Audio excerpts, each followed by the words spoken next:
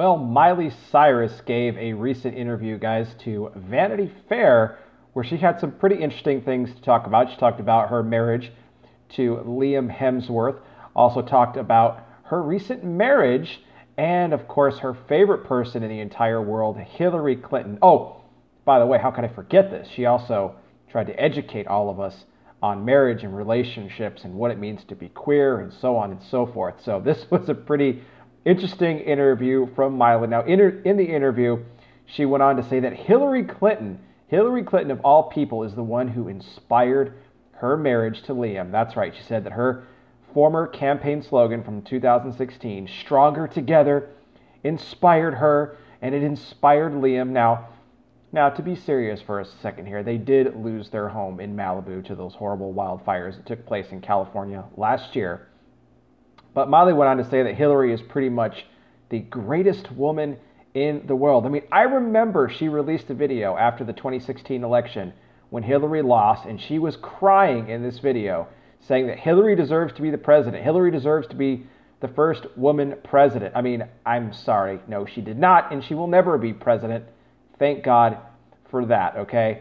But she went on to, like I said, talk about how Hillary inspired her. Now, the last thing I think about for inspiration in a marriage would be for Hillary Clinton's marriage to Bill Clinton, okay? Because I'm sure their marriage, we know what their marriage is. It's a sham. It's a joke, okay? We know all about that. It's just all a facade that the Clintons put on for everybody. But we all know they're a bunch of liars. Well, Miley went on to talk about how she got married in December of 2018. And get this, she actually wore a dress for her own wedding, which for her was, a big shock to a lot of people.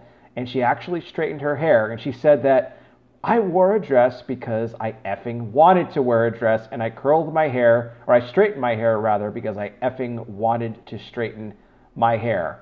She said, "Me wearing a dress has nothing to do. I'm not trying to be some heteronormal type of a lady," okay? Because she doesn't identify as a woman. She identifies herself as a pansexual, or someone that doesn't really identify with either male or female. She said that she is starting a new trend, saying it is okay to be a queer woman in a straight relationship. Does that even make any sense to anybody? It's okay to be a queer woman in a straight relationship. And no, I'm not wearing the dress. I don't want people to think I'm a woman, but I'm wearing the dress because I want to wear the dress. And so when it's like, this woman is so far gone. I mean, mental illness does not even begin to describe Miley Cyrus. I mean, it's really sad what has happened to her and how she has fallen, how she has embraced this radical left-wing liberal agenda. And it's just really hurt her. I mean, it's a shame because she could have been something great, and maybe she still can with God. I mean, anything is possible, but she would have to come to repentance, and she would really have to give her life over to Him. And gosh, just deprogram her mind from all of this garbage that she is being fed. But guys, if you want to see more of that interview, I'm going to put a link in the description down below. You can read more about what Miley had to say. She had some interesting things to say. A lot of profanity too, just to give you guys a heads up. But guys, I want to hear from you. What do you think about this? What do you think about Miley saying that Hillary was her inspiration for her marriage, and basically giving us a crash course lesson in marriage and relationships and what they are really all about? Because she said that she also said that gender is pretty much irrelevant when it comes to relationships.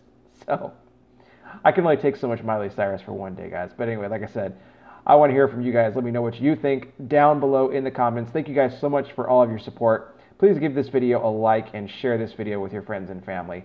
That always helps me out a great deal. I'll be back with more. You guys take care. Please be safe out there.